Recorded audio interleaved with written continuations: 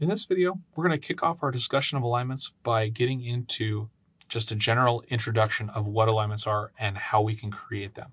So inside of Civil 3D, what alignments are is they are kind of the backbone of creating corridors or roadways. They don't necessarily have to be the center line of a road, but they are going to be used to help build roadways inside of Civil 3D. In order to create alignments, what you have to do is you have to navigate up to the Home tab of the ribbon bar in the Create Design section. Top middle is going to be the Alignment drop-down button. So what we're going to go ahead and do is we are going to drop down alignments, and we're going to walk through all the different creation methods. So the Alignment Creation Tools is the first choice. That's like any of the other creation tools options inside Civil 3D, the Points Creation Tools, the Parcel Creation Tools, Feature Line Creation Tools, or Grading Creation Tools. Basically, you're going to pull up a toolbar that is going to allow you to use different parameters to create an alignment inside of Civil 3D. Then we have our kind of more automatic alignment creation methods.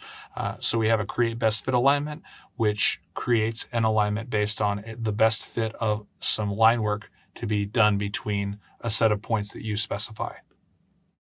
Then we have Create Alignments from Objects, so you can take objects inside of AutoCAD or Civil 3D, like we did for our feature lines, and you can create an alignment from that. So you can use lines, arcs, and polylines to lay out an alignment that you want to have, and then take those objects and convert them over to an alignment.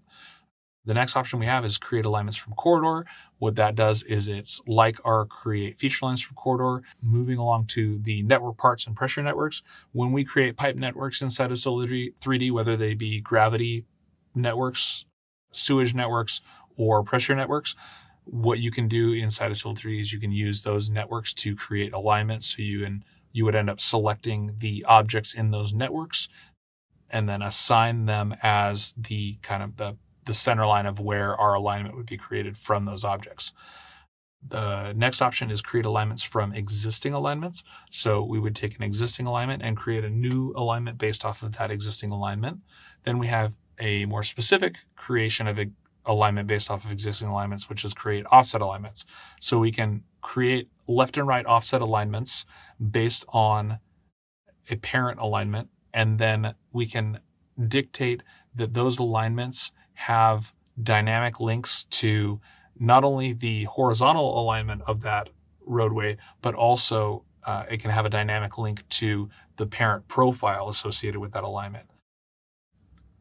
Along similar lines, the Create Connected Alignments does kind of the same thing. However, it doesn't require that it has to be an offset alignment. So you can create a new alignment that has a dynamic link to an existing alignment so that they will interact with each other, profiles will work with each other, and the horizontal information will work with each other as well. So it creates dynamic links between one or more alignments.